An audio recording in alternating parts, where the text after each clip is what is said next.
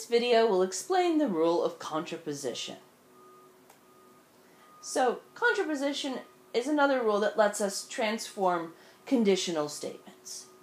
So basically, what contraposition does is it flips the sides of the conditional around and it negates them. So if you have the conditional A, arrow B, well then contraposition, you can switch those around and you negate both sides. So you get not B, arrow, not A. We've already seen this equivalence when we talked about things like necessary conditions and only if statements. So this may already feel kind of familiar to you.